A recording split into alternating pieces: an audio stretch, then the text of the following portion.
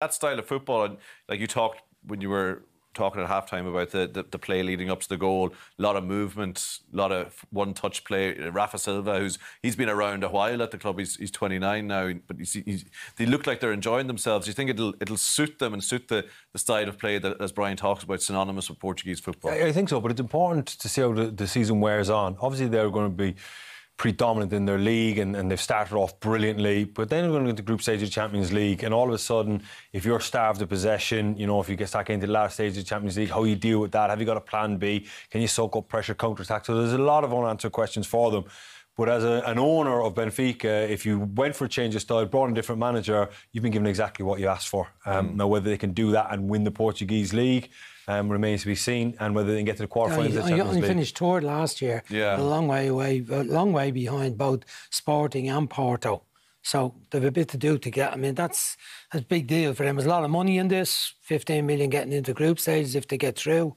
But domestically, they've got to be challenging with Porto. That's the minimum expectation, isn't it? Like, we don't win the league there. Yeah. But what about the model that you see it? You just look at the ins and outs of the transfer window of the summer. It sold 100 million's worth of talent, not just Darwin Núñez, but Everton went. This even sold Jota to Celtic, who'd been on loan, and getting money in, doing great business and investing it, and it's just the way of things. Well, I it goes on and on with Portuguese football. They can't retain the players because of the wages that are available in the other countries.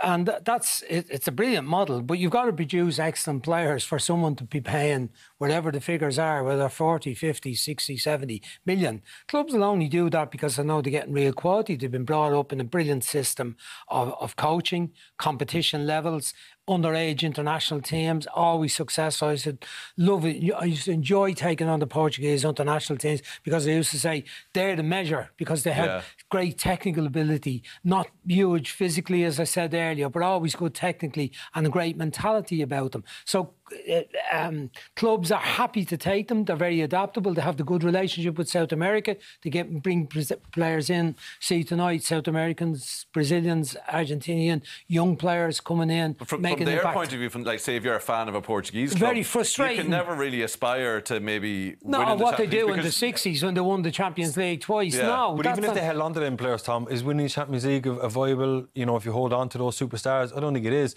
but certainly that model, their things should be good enough to win the Portuguese League, and that's what they're after, winning the Portuguese League. They got to the quarterfinals of the Champions League. So, I mean, look, it's a great model, and I mean, to turn a profit, like you just said there, for any football club is incredible.